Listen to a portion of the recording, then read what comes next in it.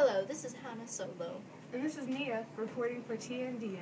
Today, we're here to talk about the WPA, the Wigs for Pigs Act.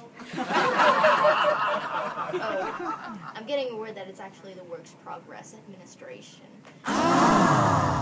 For those not in the know, the Works Progress Administration, put into place on April 8, 1935, by Democrat President Franklin D. Roosevelt, has been picking up speed.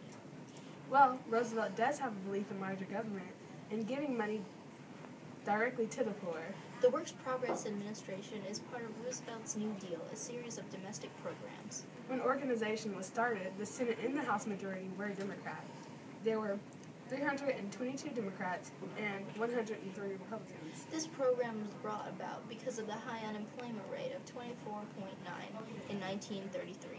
This program was supposed to employ millions of unemployed people, mostly unskilled men, to carry out public works projects, including the construction of public buildings and roads. On the opposition, Huey Long believes that Roosevelt is not doing enough for the poor.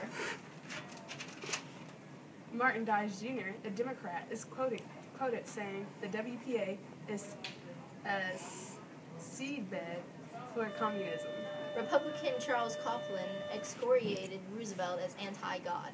People for the WPA include Jill Robb Wilson, an American pilot, Presbyterian minister, and military advocate. Had it not been for the Works Progress Administration airport work, air traffic in the United States would have not been brought to a practical stop by the advent of the big ship.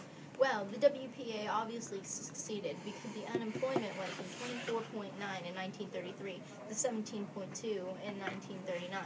Well, this is Hannah Solo signing off for TNDN Network. Have a nice day. Bye.